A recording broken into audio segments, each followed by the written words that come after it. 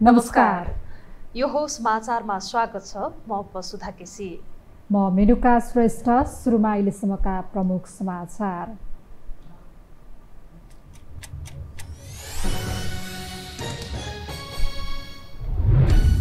सुन प्रकरणलाई लिएर एमालेद्वारा लगातार संसद अवरुद्ध। आफ्नै नेता विवादमा तानिएपछि प्रधानमन्त्री प्रचण्ड दबावमा। आरोप पुष्टि गर्न माओवादी नेताहरूको चुनौती। माओवादी केन्द्र पनि कांग्रेसकै पथमा। केन्द्रीय समिति बैठक प्रत्यक्ष प्रसारण गर्ने विधान सम्मेलनको मिति तय हुँदै केन्द्रीय समितिमा 35% महिला सुनिश्चित गरिए। 9 बुँदे माग राख्दै निर्माण व्यवसायी चरणबद्ध आन्दोलनमा। आफ्ना मागमा सरकार गम्भीर नभएको भन्दै प्रधानमन्त्री निवास घेराउ। काम गर्ने वातावरण नभएको गुनासो। भारतमा गुडिरहेको रेलमा गोली प्रहार। एक इन्सपेक्टर सहित 4 जनाको मृत्यु। गोली प्रहार गर्ने हवलदार पक्राउ।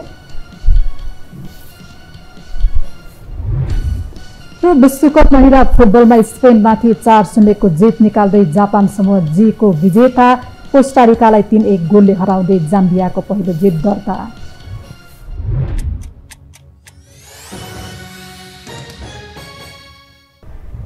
अब समाचार विस्तारमा। नेकपा एमाले सुन तस्करी प्रकरणको छानबिन गर्न उच्च स्तरीय समिति गठन नभए संसद अवरोध गर्ने अडान राखेपछि आज बोलाइएको प्रतिनिधि सभाको बैठक सूचना टाँसेर स्थगित गरिएको छ। संसद सचिवालयले सूचना टाँसेर अर्को बैठक भोलि दिउँसो 1 बजेसम्मका लागि स्थगित भएको जानकारी गराएको हो। सुन तस्करी प्रकरणको छानबिन गर्नका लागि पहिले सरकारले उच्च स्तरीय छानबिन समिति गठन गर्नुपर्ने अडान एमालेले राखेको थियो।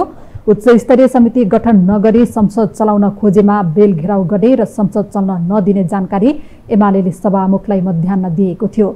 एमालेले सुन तस्करीको विषयमा छानबिन गर्नका लागि तत्काल उच्च स्तरीय छानबिन समिति गठन गर्नुपर्ने अडान कायमै राखेपछि संसद अवरुद्ध भएको हो।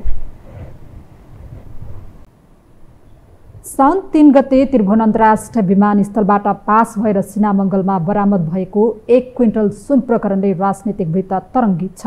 अझ भनौं यो प्रकरणमा पक्राउ परेका चिनिया मूलका बेल्जियमका नागरिक दावा छिरिङको माओवादी केन्द्रका केही नेताहरूसँग खिचिएका तस्बिरहरू सार्वजनिक हुनुले माओवादी केन्द्रका अध्यक्ष समेत रहेका प्रधानमन्त्री पुष्पकमल दाहाल प्रचण्ड चर्को दबावमा छन्। यो प्रकरणले संसद बैठक समेत अवरुद्ध हुन थालेको छ। एक रिपोर्ट। आफ्नो अडानबाट प्रमुख प्रतिपक्षी दल नेकपा एमाले पछि नहटेपछि सोमबार दिउँसोको लागि तय भएको प्रतिनिधि सभा बैठक स्थगित भयो। बैठक स्थगित हुनुको मुख्य कारण हो सुन प्रकरणको छिनोफानो। विमानस्थलबाट बाहिरिएको ठूलो परिमाणको सुन प्रकरणमा गृहमन्त्री नारायण काजी श्रेष्ठ र माओवादी केन्द्रका अरू केही नेताहरूको कनेक्सन रहेको एमालेको आशंका छ। यसबारे एमाले अध्यक्ष केपी शर्मा ओलीले पटक पटक प्रधानमन्त्री पुष्पकमल दाहाल प्रचण्डसँग बालुवाटार पुगेर भेट गरेका छन्। यो प्रकरणमा नयाँ कुरा बाहिरिरहेको र सबै यथार्थ नागरिकले थाहा पाउनुपर्ने भएकोले तस्करहरू नसमातेसम्म आफूहरूले सदन चल्न नदिने प्रधानमन्त्री प्रचण्डलाई एमालेको चेतावनी छ। यो यही अपराध भयो, त्यसो भए हामी हात बाँधेर बसौँ त बाध्य, अब केही नगरौँ हैन त। प्रचण्डजी की जय भनेर बसौँ हामी हो, अनि गठबन्धन की जय भनौँ, अथवा पब्लिकली उठेको कुरा तथ्यहरूले लिएर आएको कुरा एउटा कुरा ठिक साँचो हो कि को थियो त्यसमा, त्यो कुरा पत्ता लगाउनु पर्छ भन्ने हाम्रो माग हो। के सरकार त्यो चाहँदैन? सरकारले त्यो कुरा लुकाउन खोज्या हो।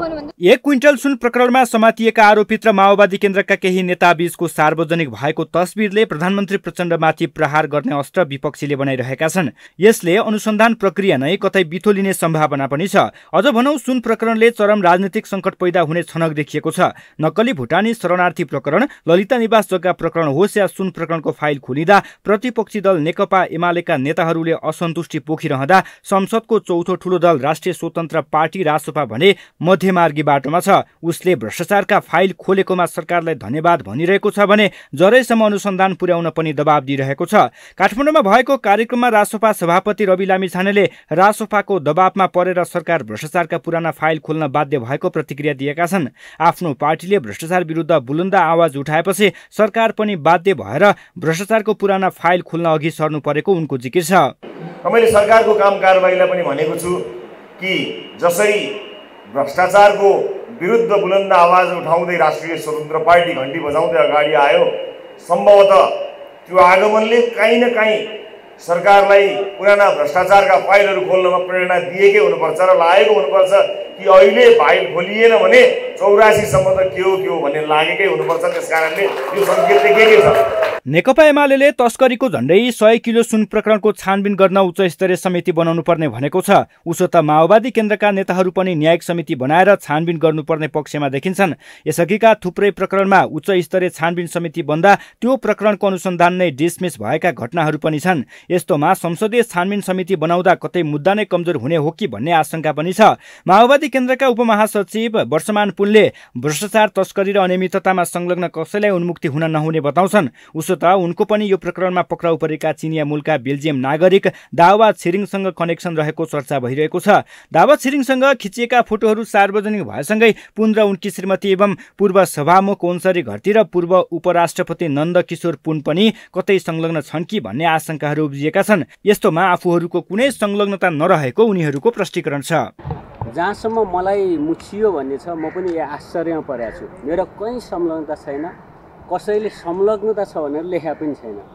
तर सबै सामाजिक सञ्जाल हेऱ्यो, मिडिया हेऱ्यो, कसैले आरोप गर्न सक्दैन, जोडिएको कहीँ छ भन्न सक्दैन। तर फेरि विगत 8 वर्ष, गत 8 वर्ष पहिलेको फोटो, पारिवारिक खालको फोटोलाई राखेर हो जस्तो अहिलेसँगै खाएको जस्तो जो देखाएको छ, मेरो त्यसमा आपत्ति पनि छ। सार्वजनिक रूपले पनि बोलेको छु। यसअघि भेप मार्फत ल्याइएको सुन प्रकरणमा मुछिएका पूर्व सभामुख कृष्णबहादुर महरा र उनका छोरा राहुल महरा अहिलेसम्म अनुसन्धानको दायरामा नआउनुले पनि सुन प्रकरणमा माओवादी केन्द्रका नेताहरू संलग्न भए जस्तो देखिनु स्वाभाविकै हो।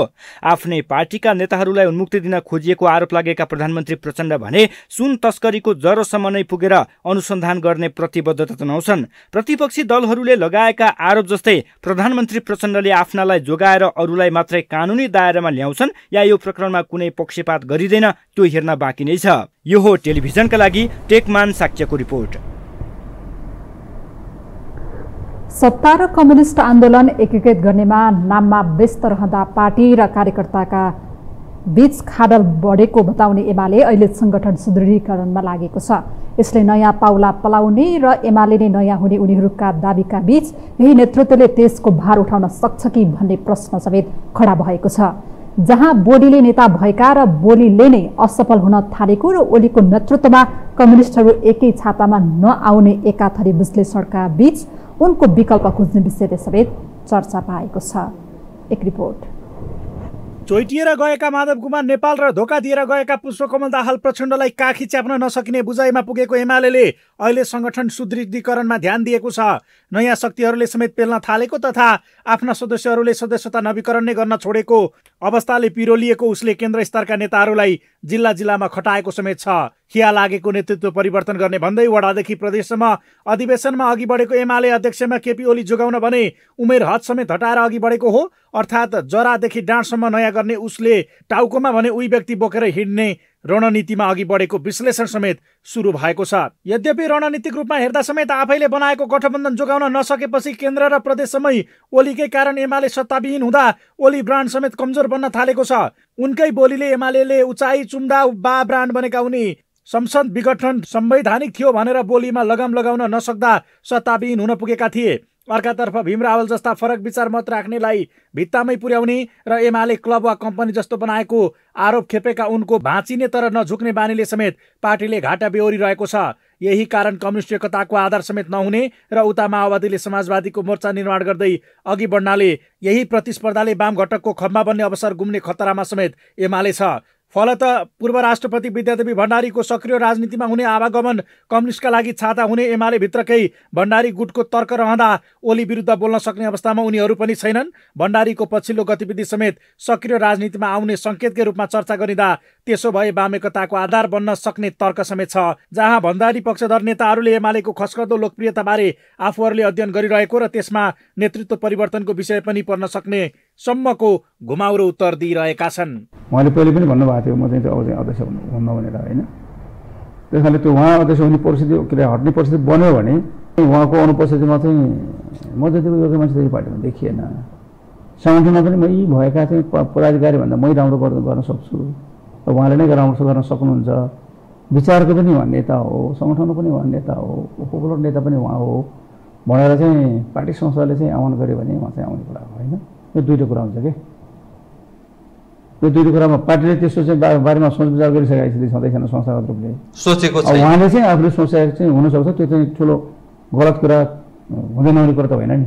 एमाले भित्र 10 बुँदे मार्फत भित्रिएकाहरू अहिले पनि वामेकताको कुरा उठाउँदै आएका छन्, जहाँ ओलीको व्यवहारका कारण त्यो सम्भव नभएको बताउने उनीहरू यसमा असन्तुष्टि समेत जनाउन थालिसकेका छन्।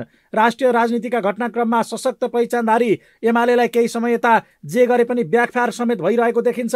राजनीतिक लाभ हानिले अनेक फाइदा हुने भन्दै हतारमा बोल्ने, निर्णय गर्ने र व्यवहार देखाउने ओलीकै रणनीतिका कारण गत पुस यता मात्रै 10 वटा विषयमा एमाले आफै पछि पर्नु परेको छ।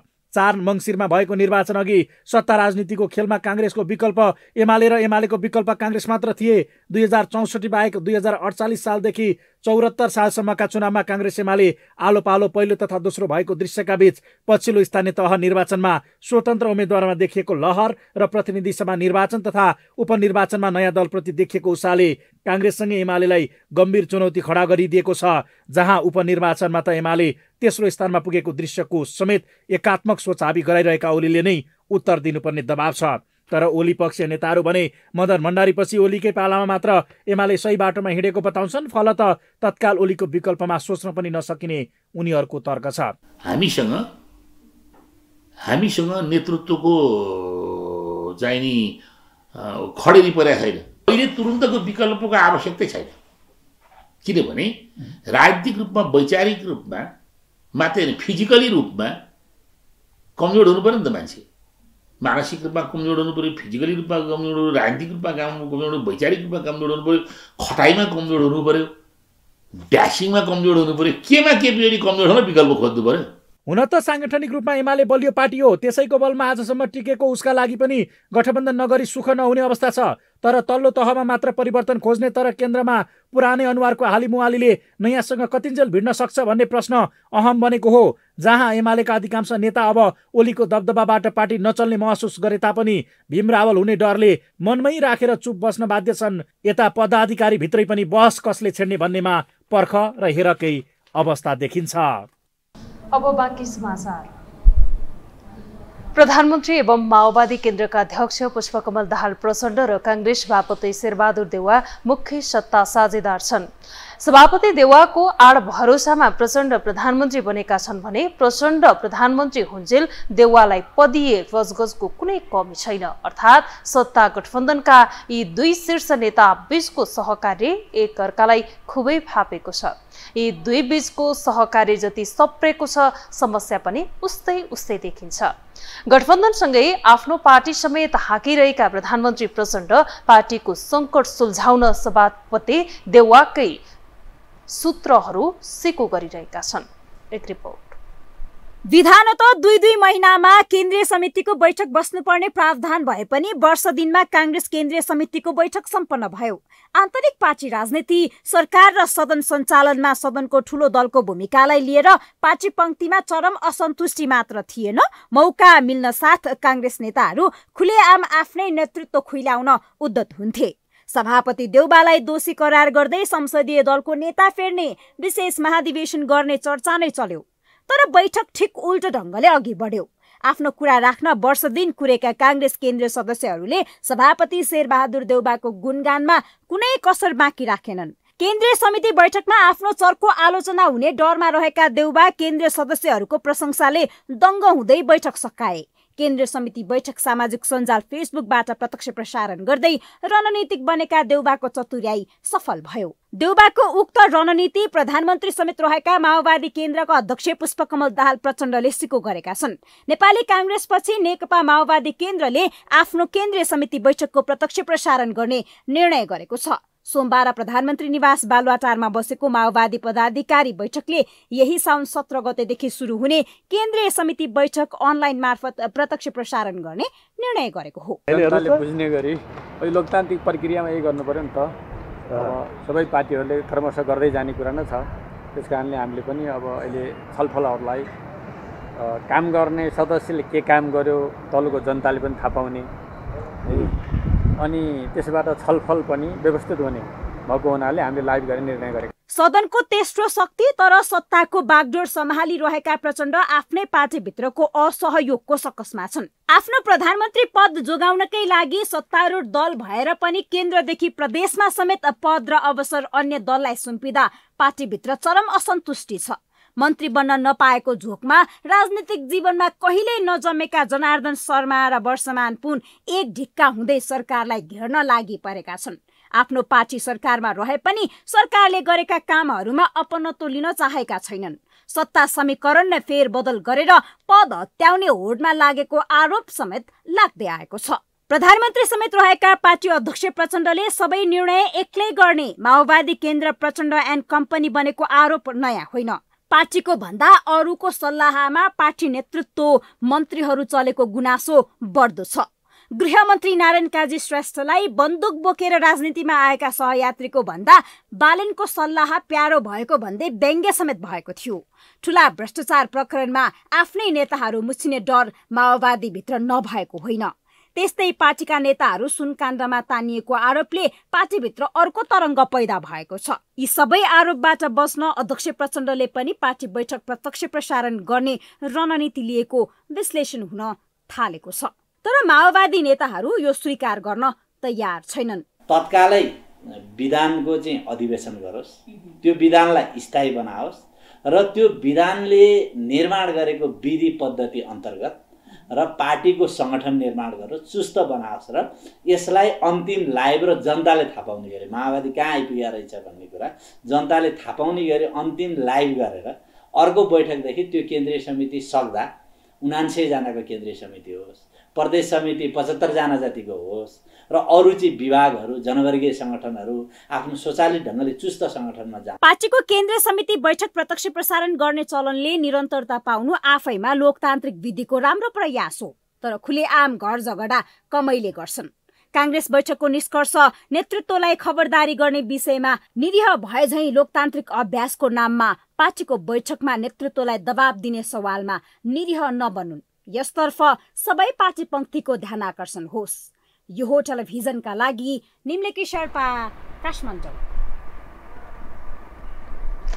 एजेन्डा मिल्नेहरू एक ठाउँमा भएकै कारण हालको वाम लोकतान्त्रिक गठबन्धन लामै समय टिक्ने नेताहरूको दाबीका बीच नयाँ चलखेल सुरु भएको छ। सत्ता र प्रतिपक्षी दलहरू बीच विकसित घटनाक्रमले नयाँ समीकरणको संकेत गर्न थाल्दा त्यो कस्तो समीकरण बन्ने भन्ने चित्र भने बन्न सकेको छैन। तर स्थायित्वका नाममा ठूला दल मिले पनि वा वाम एकताको नाममा ध्रुवीकरण भए पनि गठबन्धन परिवर्तनको आधार भने तय हुन थालेको हो। एक रिपोर्ट। कोशी प्रदेशमा सरकार निर्माणका क्रममा देखिएको गाँठो कसरी फुक्ला त्यो पर्खर हेरेकै अवस्थामा छ। किनभने कुनै पनि दलको स्पष्ट बहुमत नपुग्दा सबैले आफ्नो पक्षमा सत्ता समीकरण पार्न चाहन्छन्। नयाँ सरकार गठनका लागि प्रदेश प्रमुख परशुराम खापुङले दिएको समय मंगलबार सकिँदैछ। तर अहिलेसम्म सरकार निर्माणको स्पष्ट खाका दिन दलहरूले सकिरहेका छैनन्। अध्यक्ष राजेन्द्र लिङदेनसँग समेत छलफल गरेर राप्रपालाई कोशीमा सत्तारूढ दल बनाउने सत्ता गठबन्धनको प्रयास विफल हुँदा नेकपा एमाले भने संविधानको धारा 168 को उपधारा 3 पर्खेर बसेको छ। एमाले सबैभन्दा ठूलो दलको संसदीय दलको नेताको हैसियतमा सरकार निर्माणको बाटो कुरेर अवस्था सत्तारूढ दलहरू भने बरु प्रदेश सभामुख बाबुराम गौतमलाई राजीनामा गराएर भए पनि बहुमत जुटाउने धाउनमा छन्। दुवैले स्पष्ट समीकरण जुटाउन नसक्दा एमाले गरेको सत्ता सहकार्यको प्रस्तावमा कांग्रेसका नेताहरू समेत त्यसो भए अचम्म मान्न नपर्ने बताइरहेका छन्। हुन पनि घट्दो सदस्यता, बढ्दो रणनीतिक असफलता र 5 वर्ष सत्ताविहीन हुनु परे नेता कार्यकर्तामा देखिने नैराश्यताले एमाले सत्तारोहण चाहिरहेको छ। यता कांग्रेसभित्र पनि आगामी निर्वाचनबाट एक्लै चुनाव भिड्नुपर्ने मत बलियो बन्दै जाँदा समाजवादी मोर्चामाथि प्रश्न उठ्न थालेको छ। कांग्रेसको संस्थापन पक्षकै प्रभावशाली नेता बालकृष्ण खाँडको जेल यात्राले उनका आसेपासेहरू पेरोलिँदा नेकपा एमालेका सचिव टोपबहादुर रायमाझी पनि नक्कली भुटानी शरणार्थी प्रकरणमा जेलमा छन्। फलत यसैलाई कांग्रेस र एमालेको साझा चोट भाष्य निर्माण गर्न समेत खोजिएको चर्चा छ। तत्काल सबै नैतिकता गुमाएर सत्ताकै लागि हाम फाल्ने इच्छा नभएको र संगठन विस्तारमै केन्द्रित रहेको बताउने एमालेका नेताहरूले समेत कांग्रेससँग मिल्नै नहुने पक्षमा भने नरहेको बताउँदै आएका छन्। दलीय व्यवस्थामा सबैभन्दा ठूलो पार्टीले नेतृत्व गर्ने हो। दुई पार्टी भने त्यो हो हैन। अहिले संसदमा संख्याको हिसाबले सबैभन्दा ठूलो पार्टी नेपाली कांग्रेस हो। नेपाली कांग्रेसले यदि देशको नेतृत्व गर्ने हिम्मत गर्छ भने नेपाली काङ्ग्रेसले देशको स्थायित्वको लागि हैन हामीसँग सहयोगको अपेक्षा गर्छ भने हामी सहयोग गर्न तयार छौँ। माओवादीभित्र पनि काङ्ग्रेससँगको गठबन्धन फाइदाजनक नभएको तर्क गर्नेहरूको बढोत्तरी छ। ढिलो चाँडो कम्युनिस्ट ध्रुवीकरणको विकल्प नभएको बताउने उनीहरू नयाँ समीकरण बनेमा मन्त्री हुन पाइने आशामा समेत छन्। जहाँ एमाले काङ्ग्रेस पाए पनि माओवादी पाए नि बोक्ने रणनीतिमा पुग्दा यही बेला उपयुक्त हुने उनीहरूको तर्कका बीच यही असन्तुष्ट मध्येका एक नेता वर्षमान पुनले त सुन प्रकरणमा उच्चस्तरीय छानबिन आयोग बनाउनु पर्ने एमालेकै एजेन्डामा उभिएका छन्। विगतका नेपाली कम्युनिस्टहरूको एकतामा भूमिका खेलेको चिनिया नेताहरूको समेत आवत जावत बाक्लो बन्दा नेपालका जानकार र नेपालमा कम्युनिस्टहरूको एकतामा सफलता हासिल गरेका व्यक्ति चीनमा विदेश मन्त्री बन्नुले समेत यही वातावरण बन्दै गएको त होइन भन्ने विश्लेषण समेत सुरु भएको छ। यद्यपि त्यो सम्भावनाबारे बोल्नु धेरै अपरिपक्व हुने राजनीतिक विश्लेषकहरूका भनाइका बीच वाम ध्रुवीकरण वा एमाले काङ्ग्रेस जे भए पनि नयाँ समीकरणमा एमाले गरिरहेको प्रयास र विकसित घटनाक्रमले यो गठबन्धनमाथि प्रश्न उठ्न थालेको नकार्न सकिँदैन। यही आशंकाले झस्किएका प्रधानमन्त्री पुष्पकमल दाहाल प्रचण्डले भने वर्तमान सत्ता गठबन्धन 5 वर्षसम्म टिक्ने बताउन छाडेका छैनन्। हालै सम्पन्न काङ्ग्रेस केन्द्रीय समितिको बैठकमा गठबन्धनलाई निरन्तरता दिने निर्णय गरेको भन्दै उनले काङ्ग्रेसकै सहमतिमा समाजवादी मोर्चा बनेकाले गठबन्धन 5 वर्षसम्म जानेमा कुनै शङ्का नगर्न आग्रह समेत गरेका छन्। भ्रष्टाचार विरोधी या व्यथिति र विसङ्गतिका विरुद्ध लडाईँ सुरु गरेपछि गठबन्धनमा फाटो पार्न समाजवादी मोर्चा बनिसकेपछि समाजवादी मोर्चाका नेताहरूको बीचमा पनि भ्रम सिर्जना गर्ने आशंका उत्पन्न गर्ने अनेक खालका कसरतहरू भइरहेका छन्।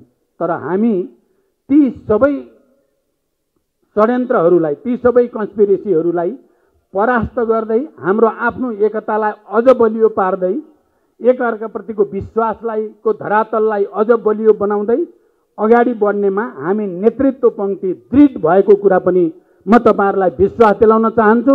पछिल्ला समय खुलेका फाइलदेखि तस्करी अनुसन्धानमा समेत नेतृत्व मुछिएको प्रसङ्गले प्रधानमन्त्री प्रचण्डलाई समेत सत्ता छोड्नुपर्ने त्रासले सताइरहेको छ, जसको संकेत उनले आफ्ना अभिव्यक्तिहरूमा दिँदा आफ्नै नेता समातिने बाध्यता बन्दै गए उनले के गर्लान् भन्ने प्रश्न समेत छ। जहाँ अस्थिर अवस्थाको संसद र विचार फेरिरहने प्रचण्डको मनस्थितिले समेत यो 5 वर्ष सरकार र समीकरण निर्माणकै खेलमा बित्ने त यसअघिबाटै विश्लेषण हुँदै आएको छ।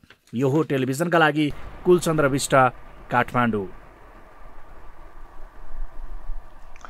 मध्य प्रदेश सरकारमा 2 जना मन्त्री नियुक्त भएका छन्। मध्य प्रदेशका मुख्यमन्त्री सरोज कुमार यादवको सिफारिसमा आज प्रदेश प्रमुख हरिशंकर मिश्रले गृह, सञ्चार तथा कानून मन्त्रीको जिम्मेवारी मोहम्मद समीमलाई दिएर कार्यविभाजन गर्नुभएको हो। समीम नेपाली काङ्ग्रेसका सांसद हुनुहुन्छ। त्यस्तै श्रम तथा यातायात मन्त्रीको जिम्मेवारी जनमत पार्टीका सांसद चन्दन कुमार सिंहले पाउनु भएको छ। दुवै मन्त्रीले आज नै प्रदेश प्रमुख समक्ष पद तथा गोपनीयताको शपथ ग्रहण समेत गरिसक्नु भएको छ।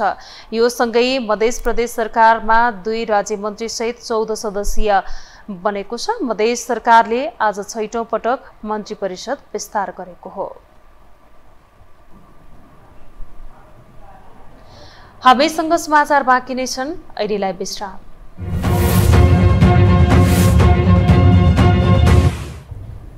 विश्रामपछि स्वागत छ। अब बाँकी समाचार। निर्माण कार्यको भुक्तानी र म्याद थप लगायत 9 बुँदे माग राखेर निर्माण व्यवसायीहरू केही दिनदेखि आन्दोलनरत छन्। पहिलो चरणमा प्रधानमन्त्री कार्यालयदेखि विकास मन्त्रालयमा ज्ञापन पत्र बुझाएर आन्दोलन सुरु गरेका उनीहरूले आफूहरूको माग सम्बोधन नभएपछि चरणबद्ध आन्दोलन गरिरहेका छन्। आफ्ना मागमा सरकारले गम्भीरता नदेखाएको भन्दै उनीहरूले आज प्रधानमन्त्री निवास बालुवाटार घेराउ गरेका छन्। एक रिपोर्ट। सबै निर्माण कार्यको भुक्तानी हुनुपर्ने, सबै आयोजनाको एकमुष्ट रूपमा म्याद थप हुनुपर्ने लगायत 9 बुँदे मागसहित लामो समयदेखि निर्माण व्यवसायी महासंघ आन्दोलनमा छ। महासंघका अध्यक्ष रवि सिंह नेतृत्वको प्रतिनिधि मण्डलले प्रधानमन्त्री कार्यालय, भौतिक पूर्वाधार तथा यातायात, शहरी विकास, ऊर्जा, जलस्रोत तथा सिंचाई र खानेपानी मन्त्रालयमा अल्टिमेटम सहितको ज्ञापन पत्र नै बुझायो। गृह र संस्कृति, पर्यटन तथा नागरिक उड्डयन मन्त्रालयमा पनि ज्ञापन पत्र बुझाएर आन्दोलन सुरु गरेको निर्माण व्यवसायी थप सशक्त आन्दोलनमा उत्रिएका छन्। आफ्ना मागहरूमा सम्बन्धित निकायले गम्भीरता नदेखाएको भन्दै उनीहरूले सोमबार प्रधानमन्त्री निवास बालुवाटार घेरेका छन्। सुनिश्चित गरेका आयोजनाहरूलाई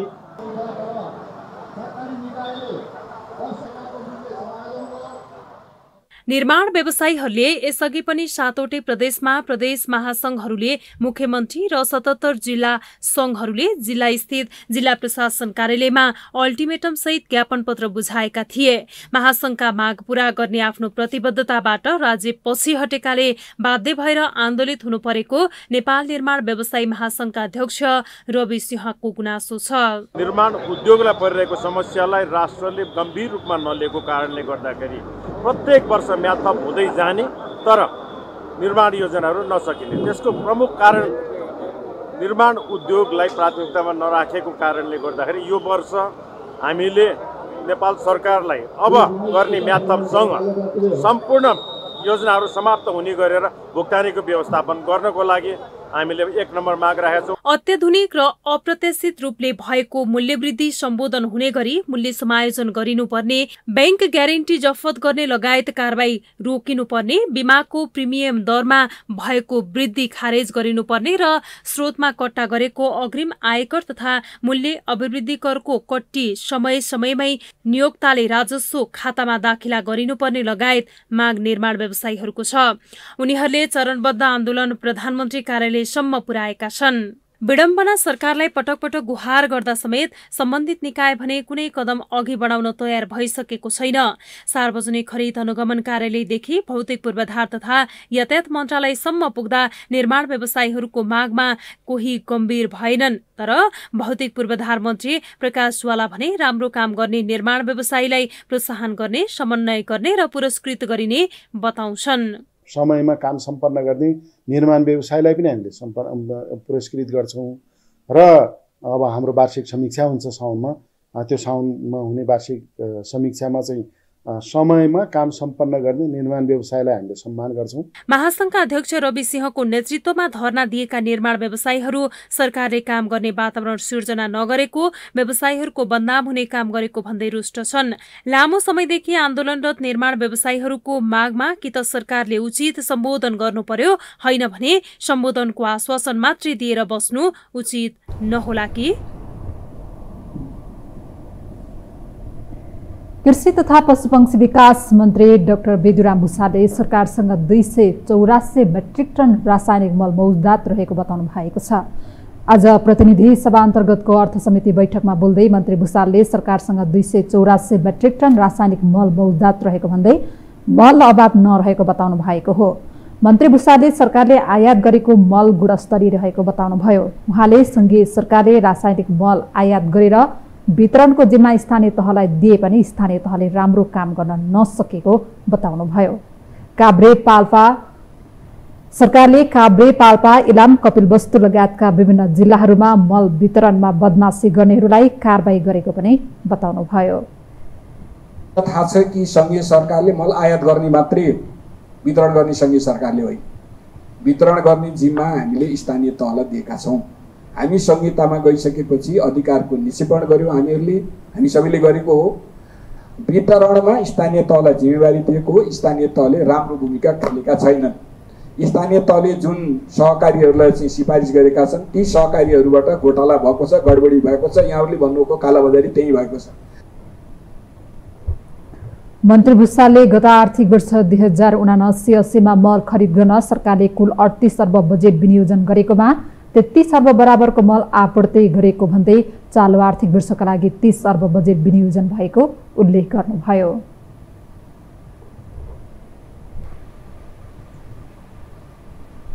अब बाँकी समाचार। चिकित्सा शिक्षा सुधारका अभियन्ता डाक्टर गोविन्द केसीले आगामी साउन 29 गतेदेखि सत्याग्रह घोषणा गर्नुभएको छ। सोमबार काठमाडौँमा पत्रकार सम्मेलन गर्दै डाक्टर केसीले चिकित्सा शिक्षा आयोगलाई निस्तेज पार्ने र चिकित्सा शिक्षा ऐनका प्रावधानहरू उल्ट्याउने संगठित प्रयास भइरहेको भन्दै सत्याग्रह सुरु गर्ने घोषणा गर्नुभएको हो। डाक्टर केसीले आयोगका सहअध्यक्ष समेत रहनुभएका शिक्षा विज्ञान तथा प्रविधि मन्त्री समेत पदीय जिम्मेवारीबाट च्युत भएर माफियाहरूको त्यस्तो प्रयासमा साथ दिइरहेको आशंका उत्पन्न भएको बताउनुभयो। मुख्य नियामक निकाय चिकित्सा शिक्षा आयोगलाई निस्तेज पार्ने र चिकित्सा शिक्षा ऐनका प्रावधानहरू उल्ट्याउने संगठित प्रयास भइरहेको छ। आयोगका सह अध्यक्ष रहेका शिक्षा मन्त्री समेत बलिया जिम्मेवारीबाट च्युत भएर माफियाहरूको त्यस्तो प्रयासमा साथ दिइरहेको आशंका उत्पन्न भएको छ। स्वास्थ्य शिक्षाका विभिन्न विषयहरूमा सिटिबिटीमा भर्ती भएका पार्टी कार्यकर्ता तथा माफियाहरूले अवैध रूपमा अघि बढाएको सिट निर्धारण र भर्ना प्रक्रिया रोक्न शिक्षा मन्त्रीले केही नगर्नु तथा उनीहरूलाई दण्डित गर्नुको सट्टा संरक्षण गर्नुले त्यस्तो आशंका जन्माएको हो। उहाँले सिटिभिटीको सिट निर्धारण र विद्यार्थी भर्ना सम्बन्धी अवैध निर्णय खारेज गर्न, दोषी पदाधिकारीलाई बर्खास्त गर्न तथा चिकित्सा शिक्षा आयोगका उपाध्यक्ष नियुक्तिका लागि 1 हप्ताभित्र सिफारिस समिति बनाउन र हालका उपाध्यक्षको पदावधि सकिनु अगाडि नै छनौटको प्रक्रिया टुङ्ग्याएर आयोग 1 दिन पनि नेतृत्वविहीन नहुने गरी नियुक्त गर्न सरकारलाई अल्टिमेटम समेत दिनुभयो। 15औं राष्ट्रिय खीर दिवस देशभर मनाइएको छ। काठमाडौँ उपत्यका सहित देशभर खीर खाएर साउन 15 मनाइएको हो। हरेक वर्ष साउन 15 गते खीर दिवस मनाउने गरिन्छ। यस वर्ष पनि काठमाडौँ सहित देशभर नै खीर खाएर साउन 15 को परम्परा निभाइएको छ। खीर दिवसको अवसरमा खीर आयोजक समितिले काठमाडौँको अनामनगरमा खीर खाएर आफन्त इष्टमित्र शुभचिन्तक साथीहरू मिलेर मनाएका छन्। वर्षा ऋतुका बेला असार 15 गते दही चिउरा र साउन 15 मा खीर खाने प्राचीन कालदेखिको नेपाली परम्परा रहेको छ। साउने झरी पर्ने बेलामा तातो खीरले स्वास्थ्यलाई राम्रो गर्ने भएकाले खीर खाने गरिएको हो। संस्कृत भाषामा पायस भनिने खीर सात्विक आहार मध्येको उत्तम मानिने भएकाले पितृ एवं देव कार्यमा पनि महत्त्वपूर्ण खानेकुराको रूपमा वैदिक शास्त्रमा वर्णन गरिएको छ। साउन 15 को अवसरमा देशभर नै आज दिनभर खीर खाने, साथीभाइसँग भेटघाट गर्ने गरिन्छ।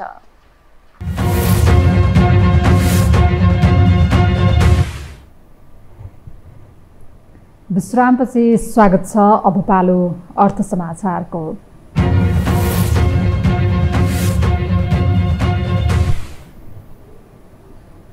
नेपाल राष्ट्र बैंकका गभर्नर महाप्रसाद अधिकारीले सूचना प्रविधि नेपालमा विदेशी मुद्रा आर्जनको प्राथमिक क्षेत्र हुन सक्ने बताउनु भएको छ। आज सर्वाङ्गीण विकास अध्ययन संस्था आईआईडीएसले आयोजना गरेको कार्यक्रममा बोल्दै गभर्नर अधिकारीले नेपालमा पछिल्लो समय ई-कमर्स डिजिटल कारोबार वृद्धि हुँदै गएको बताउनुभयो। उहाँले सूचना प्रविधिको विकास र विश्व अर्थतन्त्रमा सूचना प्रविधिले सृजना गरेको लाभसँग नेपाल जोडिन सके लाभ दिन बताउनुभयो। उहाँले नेपाल राष्ट्र बैंकले डिजिटल करेन्सीलाई सन् 2026 सम्ममा मान्यता दिने गरी योजना बनाएर काम गरिरहेको बताउनुभयो। उहाँले मुलुकको जीडीपीमा सूचना प्रविधिको क्षेत्रले 2% योगदान पुर्याएको बताउनुभयो। Not only the prospect to create efficiency, generate employment opportunity, and expedite income growth, but also can be a primary as well as sustainable source of foreign currency in the developing economies. The sector is potential for due to fast expanding market of IT services across the world. Governor अधिकारीले नेपाल सरकार आफैले सूचना प्रविधिको क्षेत्रलाई प्राथमिकता दिएर आन्तरिक बजार लक्षित गतिविधि पनि बढाउँदै गएको बताउनुभयो।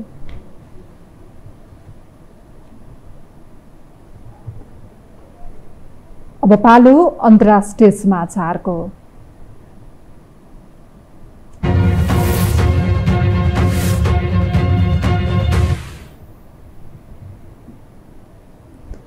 भारतमा गुडिरहेको रेलमा गोली प्रहार भएको छ। गुडिरहेको रेलमा रेलवे सुरक्षा बल आरपीएफका एक हवलदारले गोली हानेको अधिकारीहरूलाई उद्धृत गर्दै भारतीय सञ्चार माध्यमले जनाएका छन्। उक्त घटनामा 4 जनाको मृत्यु भएको छ। रेलमा सवार आरपीएफकै सहायक सब इन्सपेक्टर र 3 यात्रीको मृत्यु भएको भारतीय सञ्चार माध्यमले जनाएका छन्। सो रेल जयपुरबाट मुम्बई जाँदै थियो। महाराष्ट्रको पालघर रेलवे स्टेसन नजिकै पुगेपछि गोली प्रहार गरिएको जनाइएको छ। गोली प्रहार गर्ने हवलदारलाई पक्राउ गरिएको रेलवे सुरक्षा बलले जनाएको छ।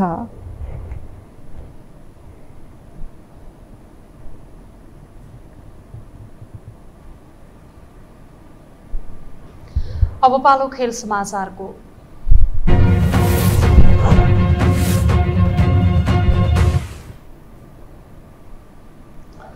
महिला विश्वकप फुटबलमा जापान समूह जी को विजेता भएको छ। आजको खेलमा स्पेनमाथि सजिलो सजिलै 4-0 को जित निकाल्दै जापान समूह जी को विजेता बनेको हो। जापानका लागि हिनाता मियाजावाले 2 तथा रिको उएग र मिना तानाकले गोल गरिन्। दुवै टिम यसअघि नै लगातार 2 खेल जितेर प्रतियोगिताको अन्तिम 16 मा पुगेको थियो। जापान भने लगातार तेस्रो जित निकाल्दै समूह चरणका सबै प्रतिस्पर्धा आफ्नो पक्षमा पार्न सफल रह्यो। यस्तै समूहको अर्को खेलमा जाम्बियाले कोस्टारिकालाई 3-1 ले हराएको छ। विश्वकपमा जाम्बियाको यो पहिलो जित हो। यस्तै घरेलु मैदान मेलबर्नमा भएको खेलमा क्यानाडालाई 3-0 गोलले हराउँदै आयोजक अस्ट्रेलियाले नकआउटमा स्थान पक्का गरेको हो। आज अस्ट्रेलियाको सनकोर्प्स स्टेडियममा भएको खेलमा नेदरल्यान्डसँग गोलरहित बराबरी खेल्दै नाइजेरिया अन्तिम 16 मा पुगेको छ। नाइजेरिया 3 खेलमा 5 अङ्कसहित दोस्रो स्थानमा रहँदै अन्तिम 16 मा पुगेको हो।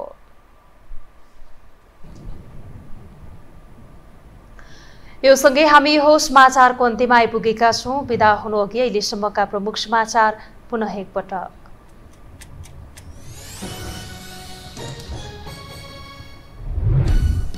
सुन प्रकरणलाई लिएर एमालेद्वारा लगातार संसद अवरुद्ध। आफ्नै नेता विवादमा तानिएपछि प्रधानमन्त्री प्रचण्ड दबावमा। आरोप पुष्टि गर्न माओवादी नेताहरूको चुनौती। माओवादी केन्द्र पनि कांग्रेसकै पथमा। केन्द्रीय समिति बैठक प्रत्यक्ष प्रसारण गर्ने विधान सम्मेलनको मिति तय हुँदै केन्द्रीय समितिमा 35% महिला सुनिश्चित गरिने। 9 बुँदे माग राख्दै निर्माण व्यवसायी चरणबद्ध आन्दोलनमा। आफ्ना मागमा सरकार गम्भीर नभएको भन्दै प्रधानमन्त्री निवास घेराउ। काम गर्ने वातावरण नभएको गुनासो। भारतमा गरिरहेको रेलमा गोली प्रहार। 1 इन्स्पेक्टर सहित 4 जनाको मृत्यु। गोली प्रहार गर्ने खबरदार पक्राउ।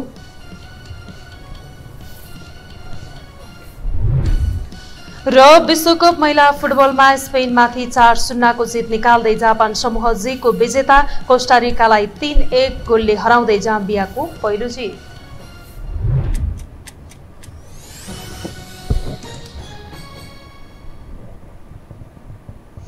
हौस् त यो समाचार सकियो। समाचार बुलेटिनका साथै योहो टेलिभिजनका सम्पूर्ण कार्यक्रम yoho-television.com, yoho-खबर.com, युट्युब र फेसबुकमा पनि पढ्न र हेर्न सक्नुहुनेछ। मोबाइलमा योहो टिभी एप डाउनलोड गरी हामीलाई प्रत्यक्ष हेर्न सक्नुहुनेछ।